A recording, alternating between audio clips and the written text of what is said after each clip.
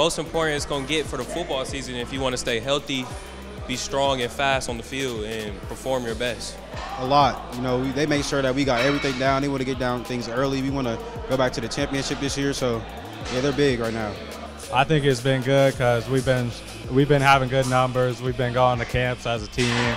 We've been having good numbers in the weight room. Just a time to get better. I have great expectations for this team. I'm trying to go to state, for real. We got to bring it back to the 2019 team.